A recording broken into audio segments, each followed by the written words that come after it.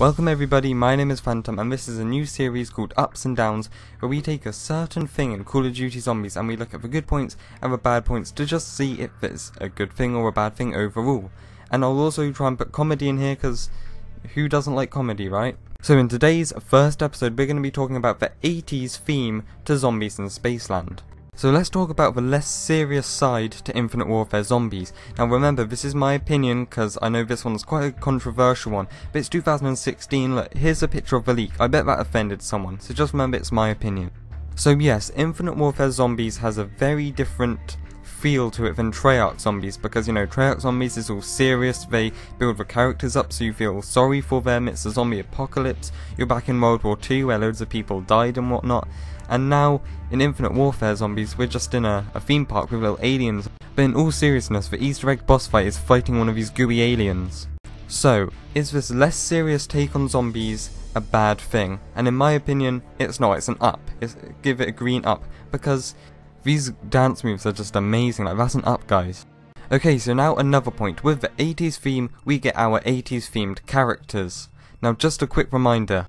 This is what our characters actually look like, but when they go into the map or the film, they change to look like the characters that they were going to play a part as. So they're not always going to be the rapper, the nerd, stuff like that. They'll change it up when they go into different maps. But so far, guys, I'm going to have to give these characters a down, because, I mean, there's not much to them. They're just 80s stereotypes, and even the stereotypes, in my opinion, aren't done well. Like, they have some funny quotes, but we don't know who these people are. They're not really characters, if you know what I mean. They are, but they're not, because they don't really have that much of a personality or backstory or something like that.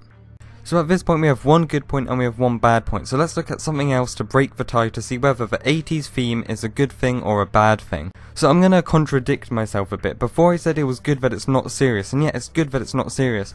However, I think it's a bit too much of a far cry from Treyarch Zombies in a way. Now, no, I'm not talking about Far Cry the game. Jesus Christ, dude, it's a saying, like, calm down, dude. So what I'm saying is, yes, it's good that it's funny, however, there's another bad point to the 80s feeling is, it's too different for the first map. This map would have been amazing if it was a DLC map, but the thing is, we went straight from serious Treyarch Zombies into this map. So I saw a lot of comments on bigger YouTubers' videos saying, this isn't zombies, what's happened to zombies, and in a way, I agree, because, well, I don't agree, but I see where they're coming from, because it's a massive step, it's a ballsy move to go to just go in a completely different direction. So, in my opinion, from what we've talked about in this video, the 80s theme is a down, it's not a good thing, but, guys, don't dislike, I'm sorry. Now, what I'm saying is, it's a good setting, but for the first ever map, and the only map for launch, it's too different, it's a bit too big of a step. So it would be amazing if it was a DLC map, if we had like a jungle map or something as the first map, and then we can get adjusted to this different theme, and then we go to an 80s one in a DLC. That would have been so much better. I hope you liked this video because I think it's something very different, something very unique for the zombies community. So if you did enjoy, leave a like and subscribe for more videos like this, I guess. Thank you.